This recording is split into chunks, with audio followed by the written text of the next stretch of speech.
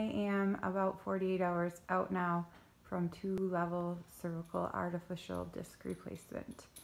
Had it done Wednesday at about 3, took about 2.5 hours, got in the recovery room around 6, and I was there for probably a little over an hour and a half, just because recovery was a little rough as far as pain management for me personally.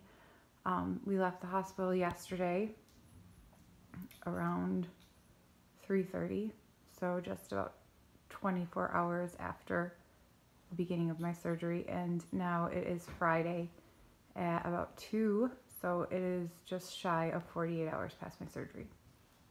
I've slept well. Last night I slept a lot. I fell asleep before 9, and then I did not get up till 11 today, so that felt amazing.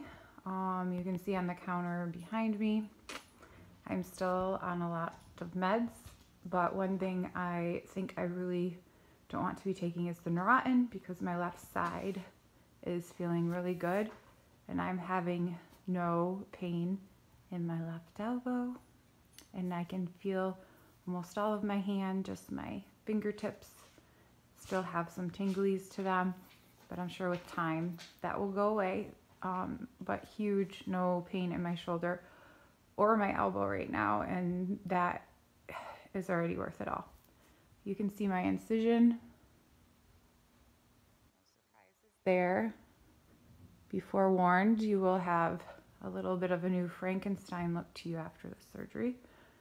It doesn't hurt a ton at the incision site right now, but it definitely hurts a lot more today on the inside. I can tell that they moved my esophagus and vocal cords and arteries, and all of those nerves have been shuffled around in there, so I am feeling that today.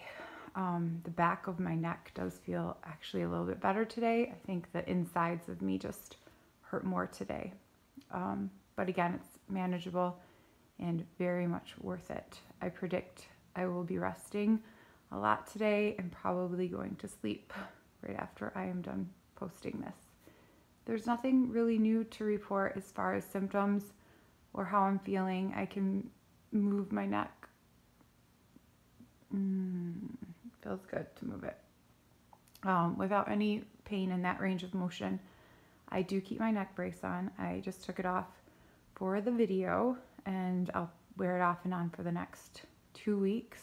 I like to wear the neck brace. I feel like it just prevents me from moving my head too much, and also lets me just kind of relax my neck and not worry about holding it up right now, since all the muscles and everything else are kind of fatigued. It helps.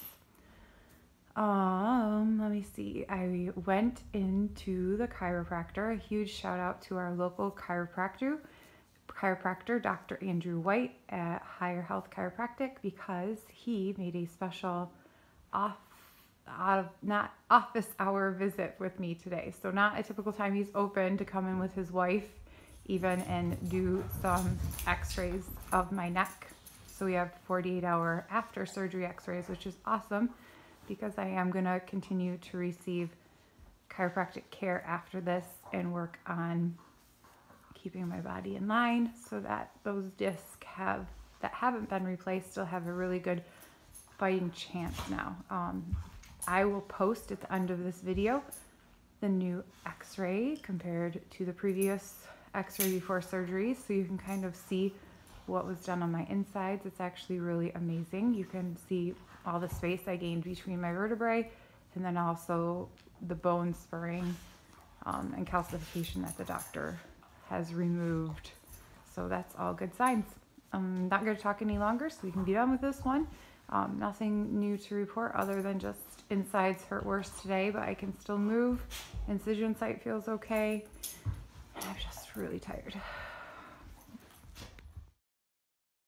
Here is a after comparison to show the changes in my neck after 2-level cervical artificial disc replacement. On the left side, you can see the after picture of C5-6 and C6-7 in comparison to on the right, the before. The disc space is very narrow and shallow, and you can see with those new discs in place that I have a lot more space between my vertebrae now. You can also see near the back of C5, 6, where there was kind of that thicker patch of white, that was calcification of some of that disc. You can see it has also been removed in the after picture. With the removal of all that bone spurring, if you look at the front of the vertebrae on the right side, the before picture, where the arrow is pointing downward, you can see all that is new bone growth that my body had tried to lay down to protect itself, especially protecting my spinal canal. All that new bone growth was shaved away and the artificial disc were put into place. So you can see it was a successful surgery, and now my spinal cord and nerves will have a lot more room to function, and I have no more compression or impingement on those parts.